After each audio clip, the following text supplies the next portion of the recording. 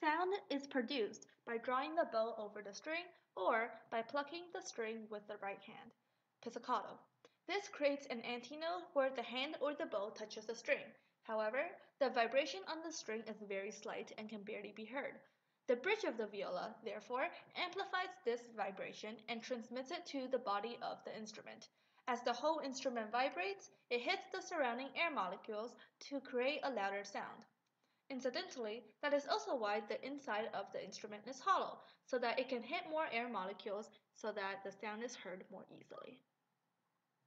Pitch alterations are achieved by pressing down on the string with the left hand. This shortens the length of the string so that sound waves of the same amplitude have to travel faster, which means that there is a higher frequency. The same idea is applied when tuning before playing. The tuning pegs are tightened or loosened to change the length of the string, which then changes the frequency of the strings when played.